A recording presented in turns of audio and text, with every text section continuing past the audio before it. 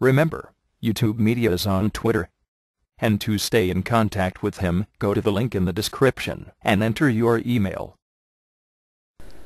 In this video, I'm going to show you the fundamentals of routers, wireless networks, and war driving. Now, most of you probably have a wireless network or have used one, but is it really safe, and how do they all work? Well, this is how a wireless network looks. You have a modem delivering internet to the router, which is distributing the wireless internet throughout your home so other computers can connect to it. But how do you set up a network? Well, when you buy a new router, plug the power in, then attach an Ethernet cord connecting the router and the modem together, then another Ethernet cord connecting the router and the computer together. And you might have to press the reset button on the back.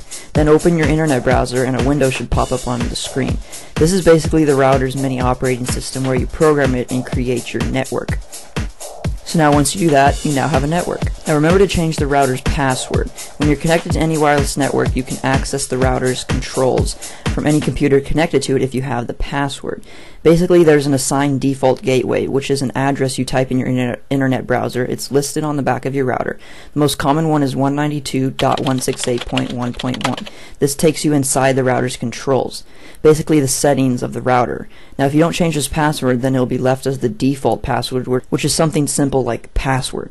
You can find a list of all the default passwords for each router on Google, but as long as you have a security-enabled network, only the people in your network can even try to access the router's settings. So if you have an unsecured network, then you better change your router's password. Sorry, I know this may be confusing if you don't know any of this, but once you get it down, it's simple. So now that said, I'll tell you about war driving. War driving is kind of like hacking. It's a very complex process, but the most basic way to explain it is basically a person goes driving around with their laptop, finding unsecure wireless networks, then connects to it and see if the person hasn't changed the router's password, which they usually don't. So this gives the war driver full access to the victim's network, so they can track their personal info, crash the network, and even lock them out. So change your router's gateway password and have a secured network. Now, are all free Wi-Fi networks safe to use for any site, coffee shops, libraries? No, because on public networks, an intermediate computer user can use programs that poison the network, which are very easy to obtain. So say you're at the coffee shop with free Wi-Fi, and Sally is using the Wi-Fi, and so is John the hacker who has poisoned the network. Then Sally types in her email's username and password, which usually would go straight to the router, but since John has poisoned the network, it's going to be displayed on his computer screen first, then go to the router.